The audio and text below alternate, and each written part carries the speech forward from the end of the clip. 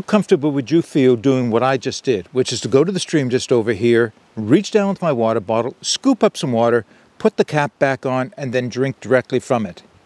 Are you comfortable that the filtration system that you're using now would take out all the things that you should be concerned about in that water? Well, if you're not quite sure, then let me share this with you, and this is a water bottle from Water-To-Go. If you're interested in finding out what it's capable of, keep watching. All right, before we begin, I just want to declare that I did not pay for this bottle. It was sent to me by the company for testing and review. However, I'm receiving no compensation for the making of this video. So, the backstory. I became aware of this water bottle a few months ago. I think I saw a posting on Facebook, and I was interested to see what it had to say. When I saw what the posting was all about, I decided to do a little background checking on it, but through YouTube mostly, as well as through other sources. And it was after that that I reached out to the company to see if they'd be interested in sending me one of these for testing and review. So what is it that made this so interesting to me? Well, there were a couple of videos on YouTube, and I'll make sure I put links to these videos in the video description because you really want to watch these if you're interested in this water bottle at all. And what I saw the reviewers doing with their water bottle just shocked me. Literally, it really did. I didn't think I would see anybody do these type of tests with their water bottles. And well, to be honest, I'm not going to do the same tests not because I don't believe the water bottle is capable of it, more because I just didn't want to shorten the lifespan of the filter any more than I needed to. But I do trust that it does what those people showed. So what is this water bottle capable of? What sets it out and makes it different from a lot of other water bottles on the market? Well, okay, so this is a self-contained unit. It is not an inline filter. It can't be used as an inline filter. All the filtering will have to be done from water that you put inside of the water bottle. Let me quickly show you the filter system, and then I'll talk a little bit more about it. So that is the filter. It is screwed onto the cap, and it is replaceable. And it sits in the cap, so you drink from it, from the pour spout, by giving it a little bit of squeeze. Well, that's clean tasting water. Okay, so what is it this thing is capable of? And then I'll tell you how it achieves that capability and why that's different from a lot of the other bottles. So I do have some notes here because it's pretty expansive. So this filter in this bottle is guaranteed to remove the following waterborne contaminants to 99.9999%. So, you know, I guess no one wants to guarantee 100%, but that's as close as I think you can get. So I would expect it to do this.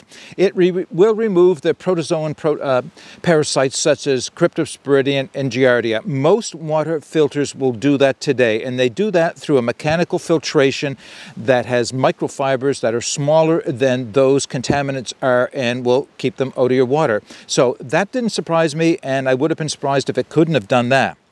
It will also take out viruses, bacteria, chemicals and pesticides, and heavy metals, as well as particulate matter. Now, let me just speak to the particulate matter for a moment. So most filters are capable of removing silt. They should be, if not directly through a pre-filter, or, you know, maybe you use your bandana over the end of the bottle to make sure you don't get mud and stuff into your water bottle. But what should be of concern to you now more than ever are microplastics that are showing up in the environment. They say there's probably no fresh water in the world that does not have microplastics dissolved into it. And these microplastics are not processed out by our body. So as we absorb them, or as we drink them in, and we absorb them into our body and they stay, they're not coming out. So if I can do anything to remove microplastics from the water that I'm drinking, you know I'm going to be doing that.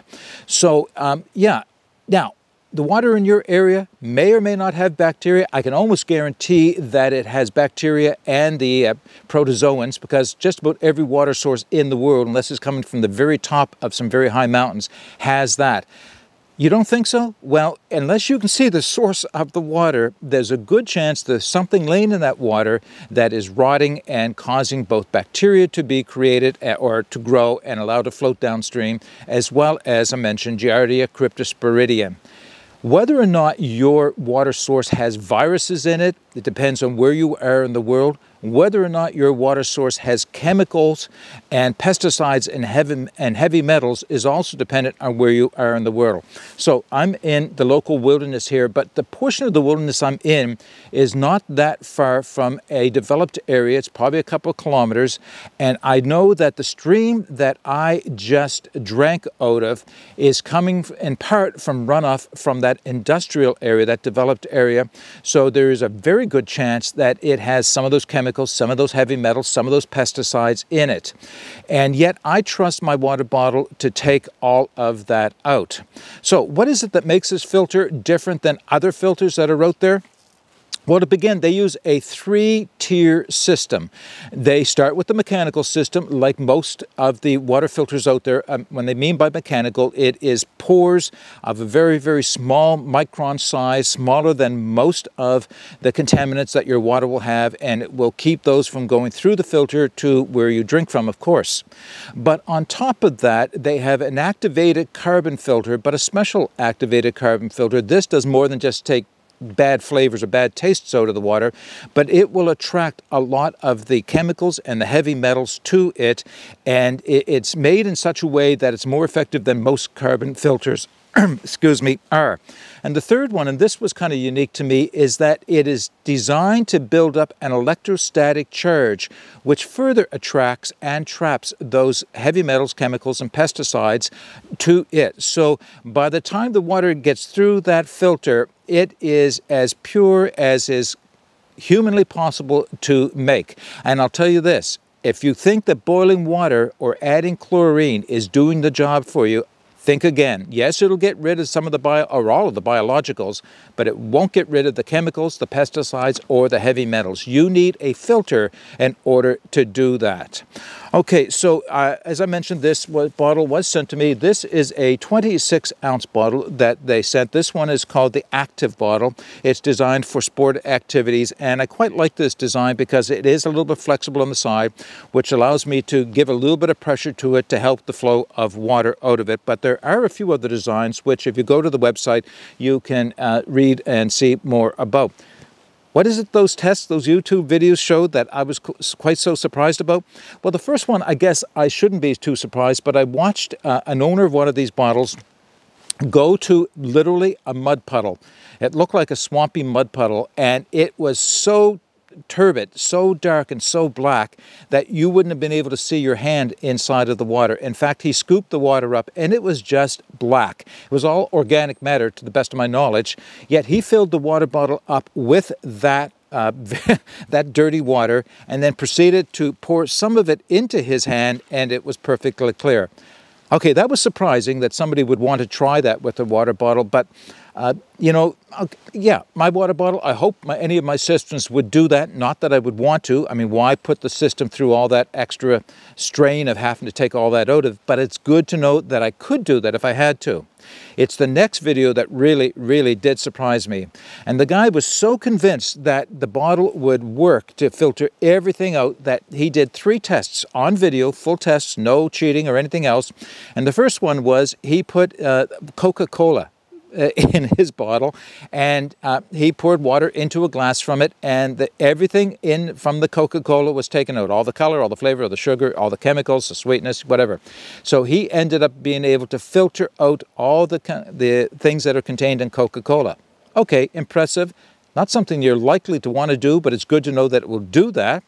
The next one was something I would not personally do, and again, I don't know the point other than to demonstrate that it can be done, is that he made a cup of coffee and did the same thing with his coffee.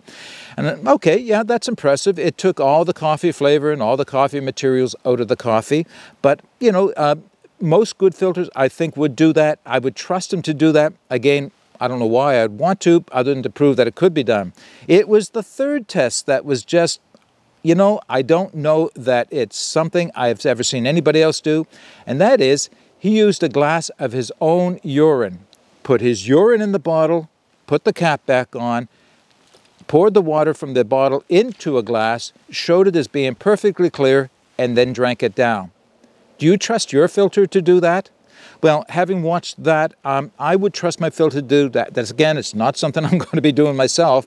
But again, it's nice to know that it could be done if I had to, or just to show what you can trust this bottle to do. Now you might say, how does that relate to the real world? Are there chemicals in those things that we don't want to drink? And would any of the chemicals or any of the contaminants I just talked about, would they likely to be in there? I don't know. I really don't know. What I do know is it is that unknowing that makes me concerned about drinking water. Now, again, I don't know that there are chemicals in the water I've just put in this bottle, but I believe there's a possibility of it. If you have that same concern that there might be chemicals, pesticides, heavy metals in your water source, then you owe it to yourself to look into options that you can feel safe will remove it from your bottle. All right, so just a few things about the filter itself. I guess one of the first things is how is it to use? Does it work? Okay, let me just see if I can squeeze a little bit out. You can see it's not a fast flow, and I am giving the bottle a little squeeze, so it's not as if it's pouring out gushing water, because of course it takes time for the filter to be able to do that. But with a little squeeze and drawing on the end of the water bottle itself, I can get enough water to satisfy my thirst. So it works well enough to do that. How long does the filter last? Well, I'm going to put the specifications in the video description below, but 200 liters or 230 liters, let me just double check, but I'm going to qualify that for you. So what does the information say?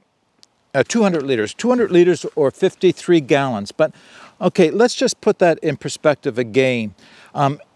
How much, that really depends on the quality of your water. If your water is clean, clear, no turbidity, no apparent chemicals or anything in it, then that's all you're filtering most of the time, it's going to go well past that 200 liters before it needs to be replaced.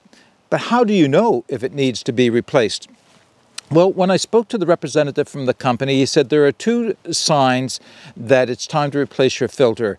Don't try and guess or judge how much you've done in volume. And we had this discussion, and I talked to him about, I have some filters, very common ones on the market, and I've had them long enough that I have no idea how much water I've put through them.